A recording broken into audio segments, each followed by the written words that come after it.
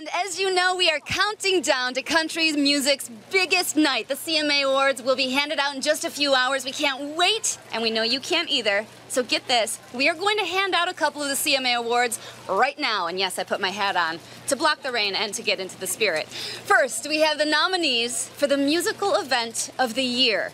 Ready? The CMA Awards are balloting and officiated by the international accounting firm, by the way, of Deloitte & Touche LLP. And may I have, after we see all of those awesome nominees, the envelope, please. We've got our friends right here helping us out. All right, you're gonna help me. My friend here. And the CMA Award goes to, wow, for We Were Us, Keith Urban, featuring Miranda Lambert. Interestingly enough, we have both of them with us here. This is exciting. Okay, can you guys follow me? Because that video certainly was a good one as well. And the next award that we are doing, I'm going to come all the way up on the stage. The next award that we will be giving away is for the best music video of the year. You're seeing the nominees here. The suspense is killing all of us to know who is going to be the winner of the best music video of the year. Within the second envelope, our answer.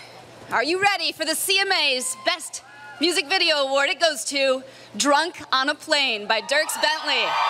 The people are so excited. We are excited. Don't miss the 48th Annual CMA Awards tonight at 8 p.m. Eastern, right here in Nashville.